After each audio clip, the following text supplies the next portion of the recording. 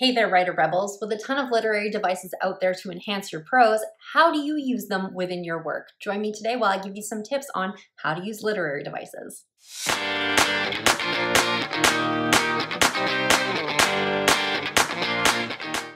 Hey everyone, it's me, Scarlett Kol, young adult author, YouTuber, and storyteller, and I am back today with a video on how to use literary devices.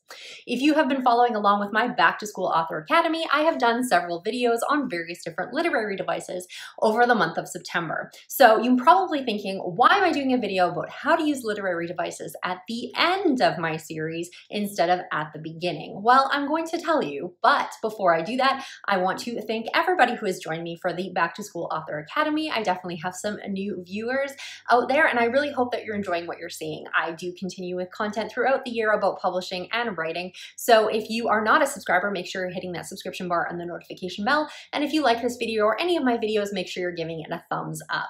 So why am I making this video now? Why did I not make it at the beginning? Well, the fact of the matter is there's some things about literary devices I didn't want to really discuss until I really laid out there what literary devices are.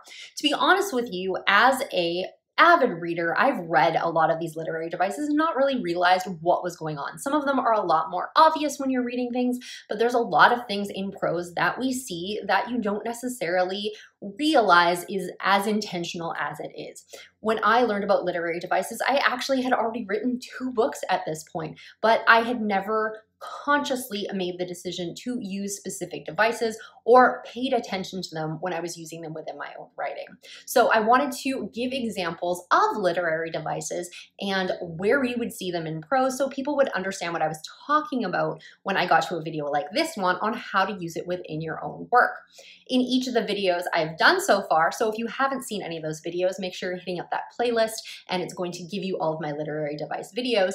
But if you've been following along so far, I have given some examples of where to use them in your work, but not really how to apply them to your work. So this is where this video comes in. Hopefully it's going to be helpful for you. I'm basically going to talk about my process and how I use literary devices and where that kind of came in for me and where it can be the most useful.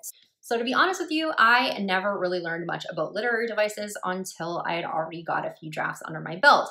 I had actually sold a book at this point, so I was not really expecting this to blow my mind, but I did go to a convention where they talked about literary devices and how you can use them. I've discussed a few of them that I learned there and in my series and a few of them that I've come across on my own, but it was really, really eye-opening. The problem that I had when I walked out of that though was, how do I use this? This is all great information and super, super interesting, but how exactly am I going to apply this to what I'm doing? I write genre fiction. I write teen books. Does that necessarily mean I'm going to be able to use these literary devices? I'm not going for a Giller Prize or Reese Witherspoon's book club. How does this apply to me? And the other problem with that is I felt it was a little bit overwhelming. So I'm having a hard enough time getting my plots together, and now you're telling me you want me to use literary devices and that I need to be that cognizant of what I'm writing? Forget it. So if you are feeling overwhelmed by that, there's nothing saying that you have to use literary devices or other than the ones that you're already using. There is no literary device police saying that this is something you have to do. But I ended up using it in a lot more situations than I actually expected. And now that you have this information, maybe it's something that you're going to want to use too. The way that I do tend to use them the most is in the editing process. I'm actually a really lousy drafter and I do a lot of my work within the editing process. So how I came across this was actually by accident. After I had gone to the convention and I learned about literary devices, I came home and I was working on editing Mercury Rises. So several months later, I have referenced this book a couple of times, and the reason for that is because this was the first time I'd actually intentionally used literary devices, so I knew exactly where to find them. Basically, what had happened with this book is I was working on the edits for it, and I came to a particular chapter that I knew needed to hit really hard. It was very emotional. It was 2 characters that usually don't get along very well, so the emotions between them would be very strained if they emoted at all, even though it needed to be a very emotional scene. There was a lot of action that they were coming out of. There was something really big coming up. This was a pivotal moment for this book, and it was just not popping at all. And I didn't know what to do. So I had rewritten this chapter several times. I couldn't figure it out.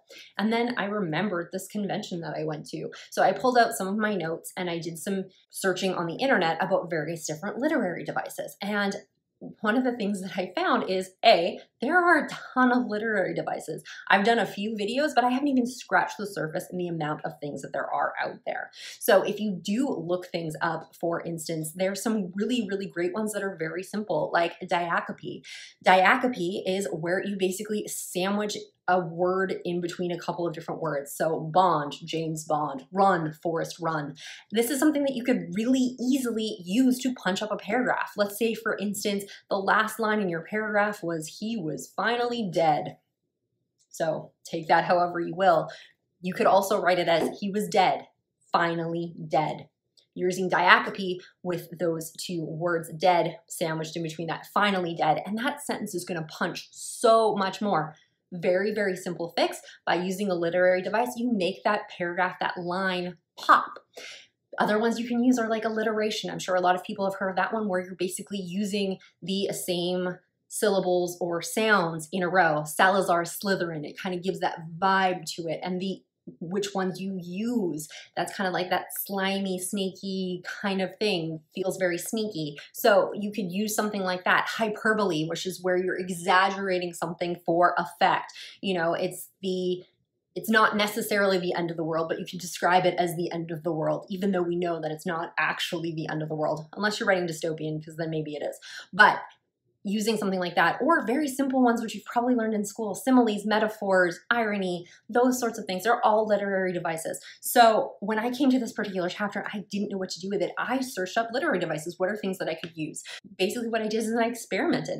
I tried a bunch of different things to see what was gonna work, what was gonna make sense in that particular scene. I looked for why you would use particular literary devices. Is it going to tie into the emotions and things that I want to convey in this scene? Well, I found a few that worked for me. And to be honest with you, I am super duper proud of that scene. One of the ones that I hated the most because it was so much work and I had to rewrite it so many times is one of my favorites out of any of the books I've written, because I found a way to make it pop by using literary devices. And to be honest with you, there wasn't a ton that I needed to do with the chapter itself. It was just a few little changes that elevated it so much more. So if you are working through the editing process, this is one of the things you can definitely do. If you get to a scene or something like that that you know just needs to pop and it's not already based on the writing that you've already done and you're not really sure what to do with it, literary devices can be a great tool for you. So what's the first thing you're gonna do?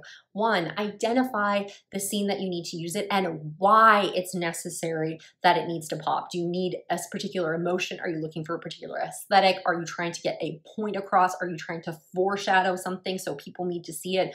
What exactly do you need to get across? Number two, look at the literary devices at your disposal. Watch my videos, check out the internet. I'm sure there's other YouTubers out there that have videos on literary devices. Look up for the things that you're trying to have the impact that you want it to have. What are you looking for? What are you trying to do? And then my third suggestion is just experiment.